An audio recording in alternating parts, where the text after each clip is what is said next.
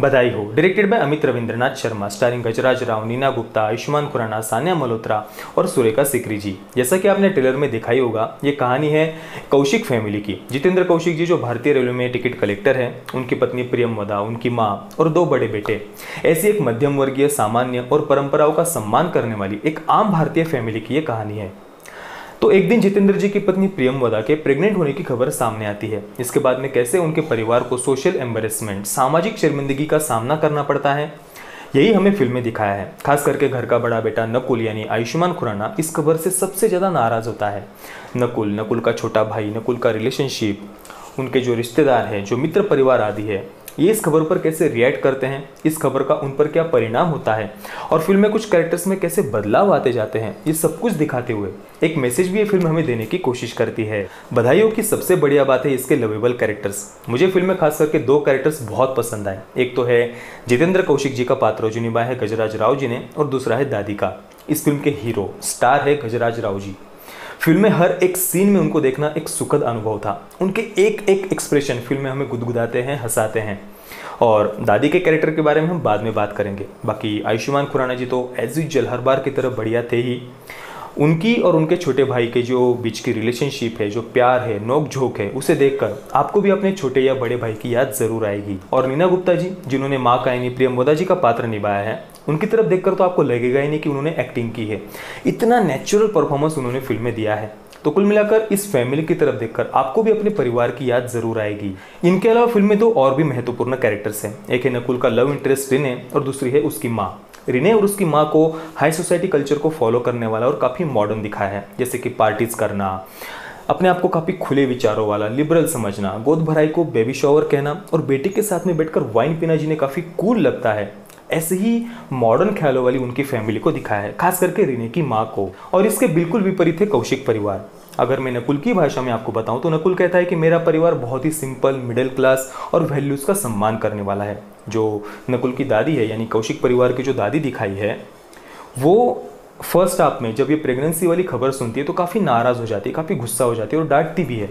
तो उस कैरेक्टर की तरफ देखकर हमें ऐसा लगता है कि यार डायरेक्टर ने इस कैरेक्टर को काफ़ी पुराने ख्यालों वाला, लिबरल्स जिन्हें कंजर्वेटिव कहते हैं, उस टाइप का कैरेक्टर शायद दिखाने की कोशिश की है। और वही जो रीने की माँ का कैरेक्टर जो हमें काफ़ी खुले विचारों वाला लगता है, उस कैरेक्टर की तरफ देखकर हमें ऐसा लगता है कि यार कम से कम रीने की माँ तो नकुल का सपोर्ट ज़रूर करेगी या नकुल को समझाने की कोशिश ज़रूर करेगी।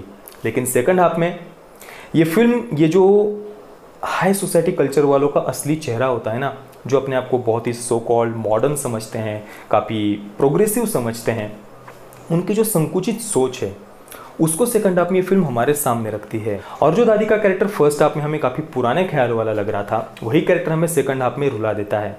और दादी हमें ऐसा रुलाती है कि हम अपने आंसुओं को रोक नहीं पाते हैं। और सच्चाई भी यही है। देखिए पूरी दुनिया में आप देख सकते हैं, लिबरल्स जिन्हें कंजर्वेटिव कहते हैं, वही सबसे ज़्यादा खुले विचारों वाले होते हैं, वही सबसे ज़्यादा नए विचारों का स्वागत करते हैं। और जो अपने आप को लिबरल्स कहते हैं ना, अगर आप सच्चाई देखेंगे तो वही सबसे ज़्यादा संकुचित विचारों वाले और एक प्रकार से इंटॉलरेंट और असहिष्णु होते हैं। आप देश में अभी क्या हो रहा है देख ही सकते होंगे।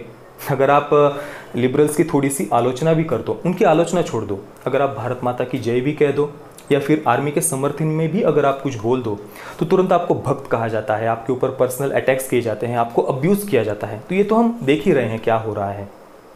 तो दादी जो हमें काफ़ी पुराने ख्यालों वाली, रूढ़िवादी लग रही थी फर्स्ट हाफ में, उस कैरेक्टर की डांट के पीछे का प्यार हमें सेकंड हाफ में दिखाई देता है। यानी फिल्म में कैरेक्टर डेवलपमेंट बहुत ही खूबसूरती से किया गया है। कैरेक्टर्स के अंदर के अलग अलग लेयर्स, उनके अंदर जैसे चेंजेस होते जाते हैं और उनकी जो दूसरी साइड हमें सेकंड हाफ में देखने को मिलती है, ये सारी बातें डायरेक्टर ने बहुत ही बढ़िया तरीके से डेवलप की है। और फिल्म का म्यूजिक भी मुझे बहुत पसंद आया, खास करके जो फनी मोमेंट्स हैं वहाँ पर बीजीएम हमारा अलग से ध्यान खींच लेता है। डायरेक्टर अमित शर्मा जी ने एक बहुत ही सिंपल और प्रिडिक्टेबल ऐसी स्टोरी को भी इस प्रकार से हमारे सामने रखा है कि ये फिल्म कहीं पर भी हमें बोर नहीं करती। ये फिल्म हमें हंसाती है, रुलाती है। इस फिल्म में प्यार है, रूठना है, मनाना है, यानी शुरुआत से आखिर तक आप इस फिल्म से कहीं पर भी दूर नहीं होते हैं। तो बधाई हो एक पूरी तरीके से फैमिली फिल्म है। आप सब परिवार अपने माँ पिताजी, बच्चों के साथ में, दादा दादी, नाना नानी, सबके साथ में फिल्म देख सकते हैं। और ये फिल्म देखकर जब आप थिएटर से बाहर निकलेंगे ना, तो आप अपने परिवार में एक दूसरे के बीच में प्यार बढ़ा हुआ पाएंगे। मैं बधाई हो को दूंगा 8.5 आउट ऑफ 10 स्टार्स। दोस्तों अगर आपने ये फिल्म देखी तो आप इस फिल्म के बारे में क्या सोचते हैं मुझे आप नीचे कमेंट में जरूर बताइए। और अगर आपने अभी तक हमारे चैनल को सब्सक्राइब नहीं किया तो प्लीज चैनल को सब्सक्राइब जरूर करिए। ये वीडियो देखने के लिए आप सबका बहुत बहुत धन्यवाद। जय हिंद, वंदे मातरम।